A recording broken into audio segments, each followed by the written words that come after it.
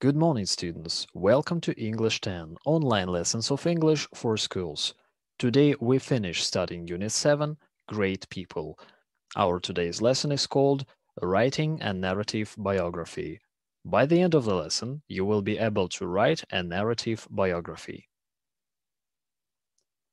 First, let's work in pairs. Discuss what makes a biography interesting to read.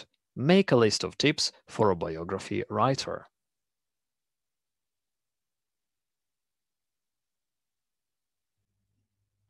Then open the student's book at page 225.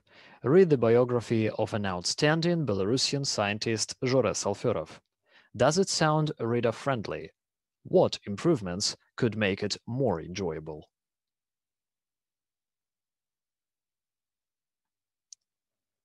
Now you're going to improve the biography above using the facts from the autobiography you read at home and your own ideas.